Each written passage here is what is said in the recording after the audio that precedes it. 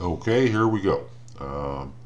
This is going to be a short video that covers some items for consideration as we try to develop local HF communication amongst various ham groups that are loosely situated around Interstate 80 in the center part of the state. So here we'll get started.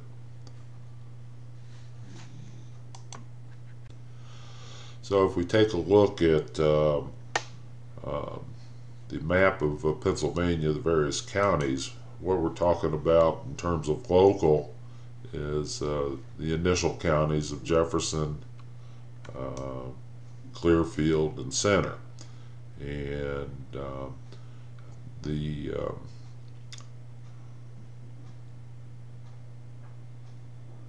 just had a senior moment. So these are the ones that we're working with together to begin with. So I think it's also a good idea maybe to consider, keep in the back of our minds, some other counties that are adjacent to us that once we get a handle on what we're doing amongst the three initial counties, it may make sense to see about getting in touch with these other counties, because each of these marked counties, Indiana, Armstrong, Clarion, and Elk, have a pretty good size and strong contingent of hams and ham clubs. So it wouldn't be all bad once we get our ducks in a row to maybe broach the subject with some of these other clubs. In fact, they might already be doing this for all we know, but well, I think if we go through it ourselves, developing the process will be a little smarter at the end than if we just copy it from somebody. But that's just my opinion. So one of the first things I thought we'd do is kind of go back and take a look at some propagation information. I think everything that we're going to show here is included in the test study for the licenses, but we'll just go back and touch base again. So the first thing we'll talk about a little bit is take a look at some antenna plots and how you visualize what the radiation is, electromagnetic radiation is doing off of the antenna. Take a look at types of propagation.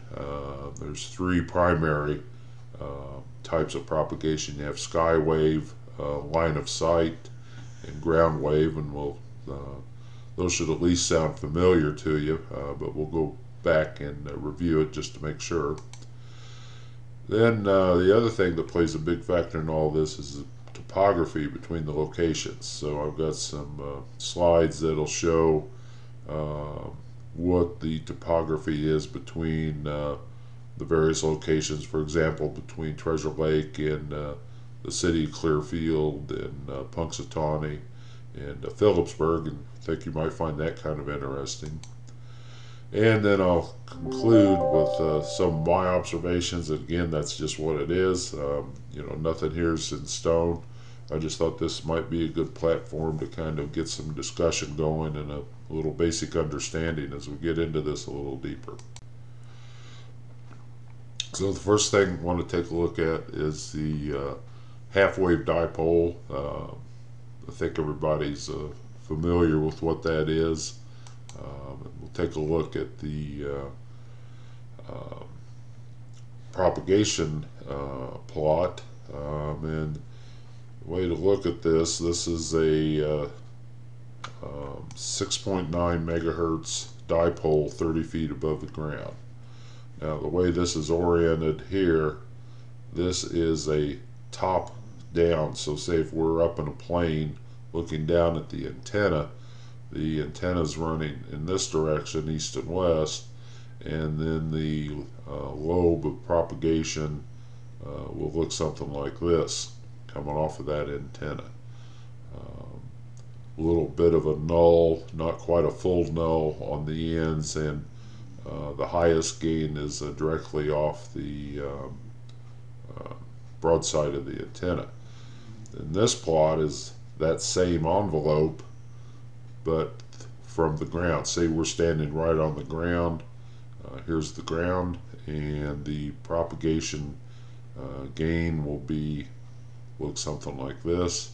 Again, with the maximum gain up here at the top. So this one is the same antenna, oriented the same way, but instead of 30 feet above the ground, it's 60 feet.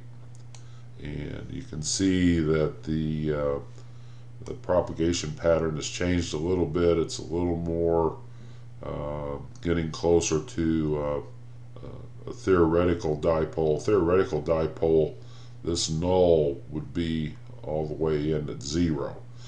On a theoretical dipole, you'd have no propagation off the tip, the ends of the dipole, but in actuality, you do. On a practical dipole, one that's real and actually usable, you just have kind of a dip here instead of a complete null to 0.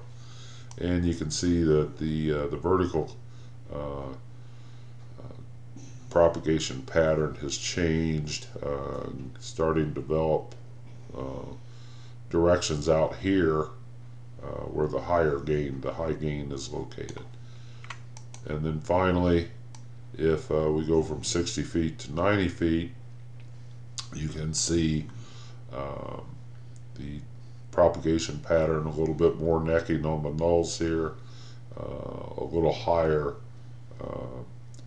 concentration of the power going up, and we're starting to develop these side lobes, which is what you kind of like to see in for DX. We're not going to get into that, but that's something to make note of. So the thing to realize here is that by adjusting the height above ground of a dipole, we can adjust this vertical or side view propagation pattern. So that's just a tool we'll have in our toolbox.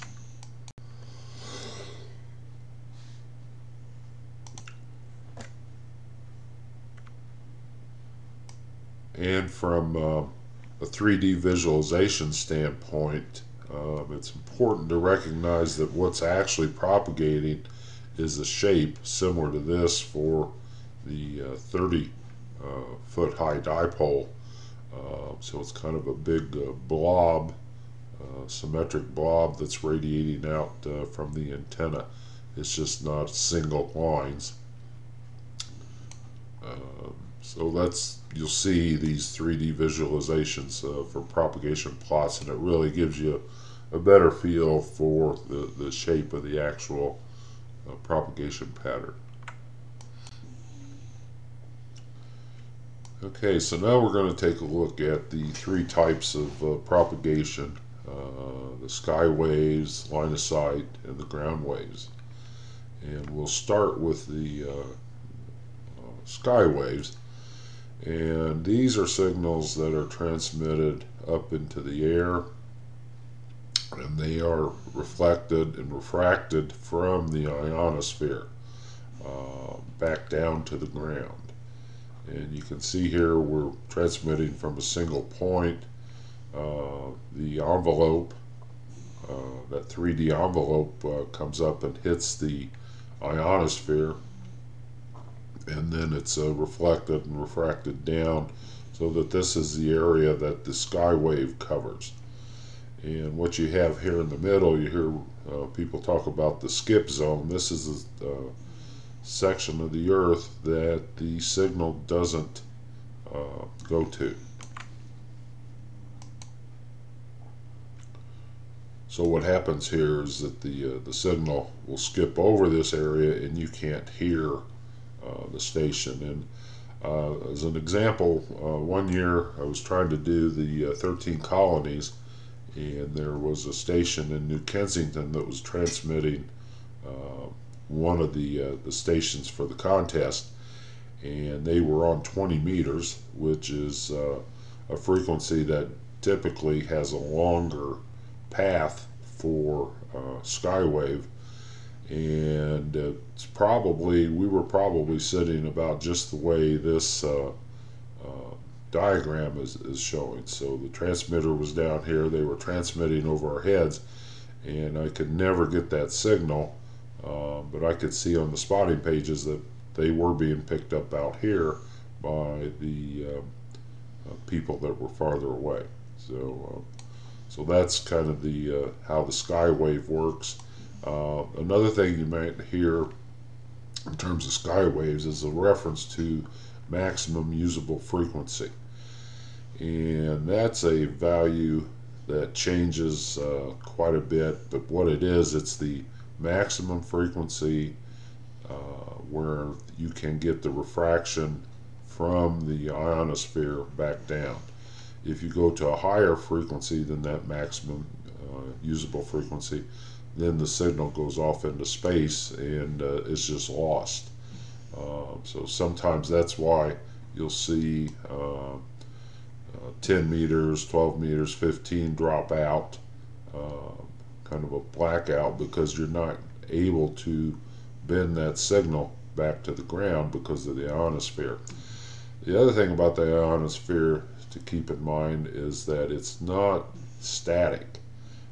You know, you see the pictures and it's drawn as a concentric shell around the Earth, but the way I envision it is that the ionosphere is pretty dynamic. The sun's always hammering it with radiation and energy, and that radiation and energy varies. So this ionosphere is constantly changing. It's you know, if you wanted to visualize it, just go look at the ocean, and I think that's the same type of dynamic that we have going on in the ionosphere, and that's the reason there's a lot of variation in signals, fading, losing signals, just a lot of variability up there in the ionosphere. It's changing height all the time.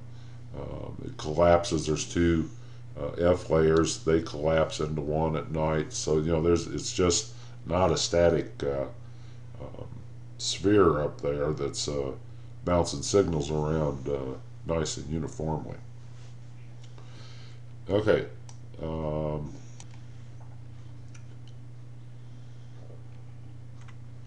Okay, the next propagation mode we'll take a look at is line of sight. That's just what it says, where the antenna can maybe not actually see, but a straight line can be drawn from the antenna, the transmitting antenna to the receiving antenna. This is typically the way the signal is transmitted on a UHF or VHF repeater. Just you need to have both antennas lined up, so if they had eyeballs they could see each other.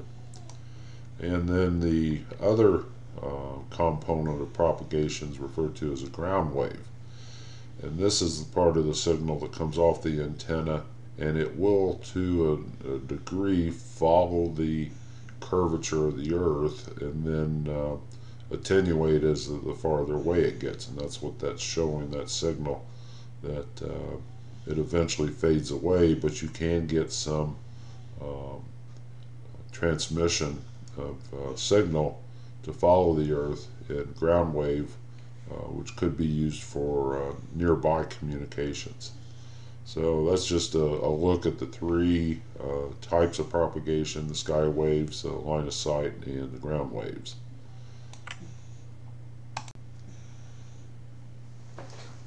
Now this is a look at near incident vertical skywave, and I believe you probably should have at least seen this in the study groups for both the general and maybe even the technician. I can't remember, but certainly in the general you'd have seen this.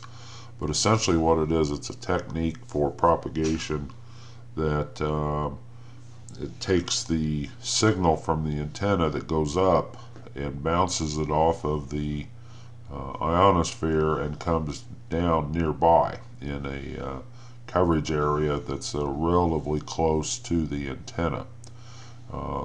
So what you need to be able to do is somehow emphasize that upwards component of propagation, so it'll come down. Typically, it's pretty much limited to 40 and 80 meters, and you can get about a 200 to 300 mile coverage using this approach.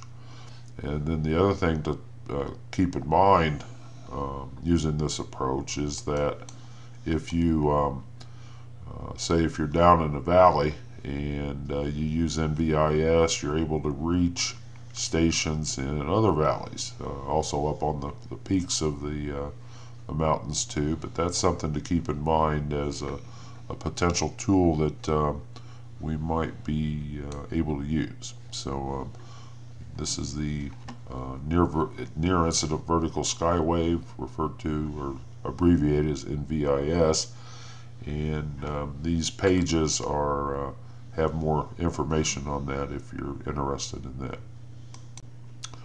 So if we go back and look at the antenna propagation based on what we just saw, that would indicate that if we get a dipole lower to the ground than we normally try to do for when we're looking for long distance propagation, if we bring it down say 30 feet or lower, we get a much more pronounced vertical lobe here, and that may be a good tool, a good way to accomplish NVIS for local communication, say to 200 to 300 mile radius of where we're at. So we'll keep that in mind as we go along here. Now the other factor that we need to look at is the topography. That's separating our clubs. And what I did is I went to this website, heywhatsthat.com, and what it does is it allows you to set a location and then go to another location and set that position, and then it'll show you the terrain, the elevation between, in this case this would be my house in Treasure Lake and downtown Clearfield, which is kind of where I've got, or maybe it's by the interstate, anywhere, wherever that X is. So it shows you the infamous mountain that keeps us from communicating in a lot of different ways. But it's also the highest point on Interstate 80 east of the Mississippi, so it does have some notoriety. So we can use this tool and take a look at what the terrain is to see whether, say for example, ground wave might be a consideration, or how NVIS might work, and just look at all the different pairings of the towns that we're working with. So this is a look at Treasure Lake to Clearfield, and you can see the terrain there. Now we're going to take a look at Treasure Lake to Phillipsburg. So obviously it's a little further down the road, but here's Clearfield, here's Phillipsburg, and here we are in Treasure Lake, and this is the terrain to Phillipsburg. See, we've got a couple of humps there that can be a problem, but it's only about 40, what's that? Yeah, 30 miles, 40 miles, the way the crow flies. So here again, we probably aren't going to be able to use ground wave to any effect between Treasure Lake and Phillipsburg. Now let's take a look at Treasure Lake to Punxsy. So here we are up in Treasure Lake, we're going down to Punxsy. I've just picked downtown Punxsy, and you can see we have a lot. It's lower elevation, but we're still relatively blocking everything. So there again, we won't be able to use ground wave propagation to communicate with Punxsutawney and HF, but the NVIS might work if we're clever enough.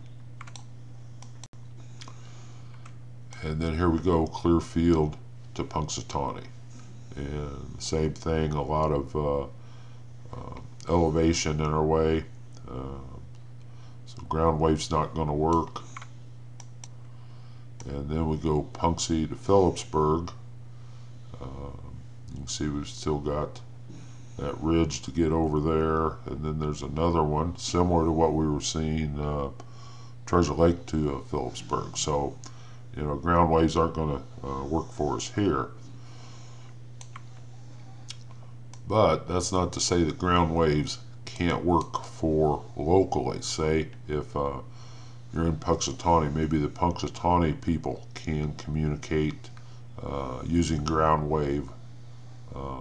But what would have to be done is they would want to go into this website and spot the different stations that may want to communicate and see what the profile looks like, the terrain profile looks like as they're going through that.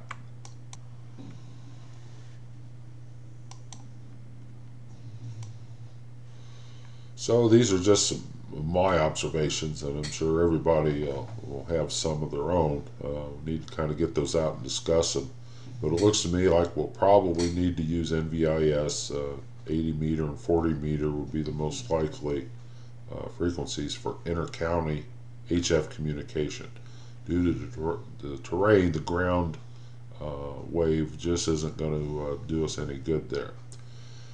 Ground wave may be capable for nearby communications, possibly 10 meters and digital modes, but again, we'd have to study that on a case-by-case basis, but it could still be a good tool.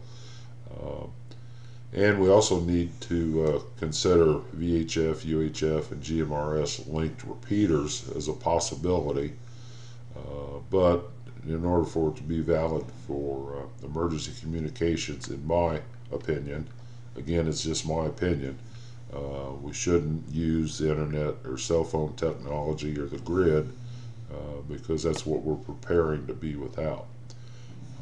So that's just another consideration. But it would appear to me that with some playing around with NVIS, we should be able to establish some good communications amongst the different clubs, which is what the objective of this exercise is. And we've done a little work. A few of us have played around on 10 meters with trying with locally in the Treasure Lake area, and we've kind of come up with this schedule of frequencies for various functions. And we just picked 28.100 as VeriChat, which is a digital program. It's just a chat program that you can use to chat over the HF frequency bands. 28.120 for N-beams, which is a narrow beam emergency message system. And PSK 31 could use this frequency. We've done that to some degree, established that we were able to communicate at that frequency using both of these. And in that digital mode, it appears to be fairly standard to use a 1500 hertz offset. And if you're familiar with the digital modes, you know what that means. If you're not, then we need to get you familiar with them, because it's a pretty good technique for emergency communications. We've picked 28.150 as WinLink peer-to-peer. WinLink is an email program that you can transmit emails from one station to another. You can also transmit emails from one station to other stations that are tied to the internet and send email messages to non-ham recipients. But for what we were looking for was sending email messages from, say, my station to somebody else's station, and back and forth.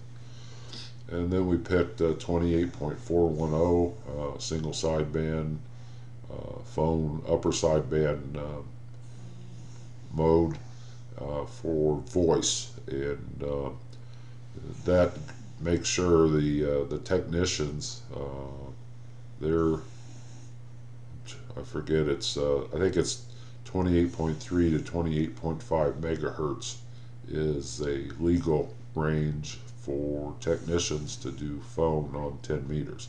So we wanted to make sure that that frequency that we use would be within that technician privilege band, and so we get the most exposure we can. So this is just kind of an up status of where we're at with some of this stuff, just in case anybody wanted to know. And I think that's about all I know. So this is K3SKS 73.